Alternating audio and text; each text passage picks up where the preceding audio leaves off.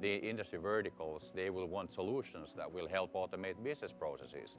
And this is a much bigger challenge for the operators than the technology challenge in itself. I think when you look at industrial applications for 5G, you have to look at it through two different lenses. One is performance improvement. How do they improve their margins on the back end? I think the other aspect that you have to look at is how does industry generate new revenue as a result of new services, features that they can add and monetize. We see 5G really as a key enabling technology for our vision of the factory of the future. So currently factories are still rather static.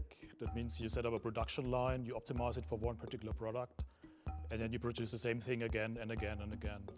In the future, we want to come to a stage where it's much more flexible, much more versatile.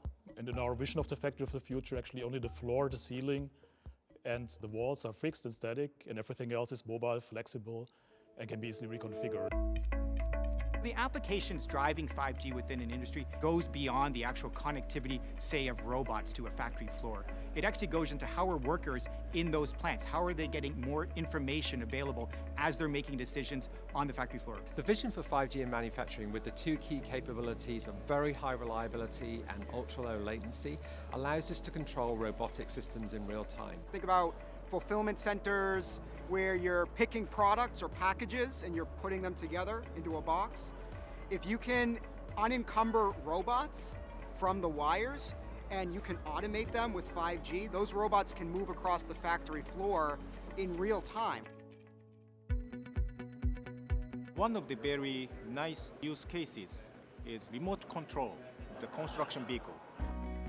They have already developed the remote control system for construction vehicle.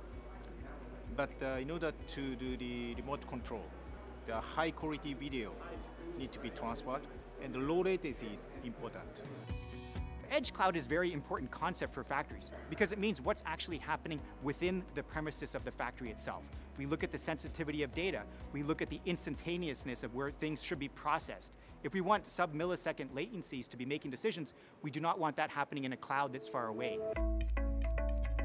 Yeah, network slicing is of course another key technology. So because we have these different use cases with very different requirements, it means we can make use and exploit network slicing for ensuring end-to-end quality of service, but you want to have them isolated from your own traffic and from your own network. It's not only about portfolio scope, Nokia's end-to-end, so they can bring not only the RAN, but also the core.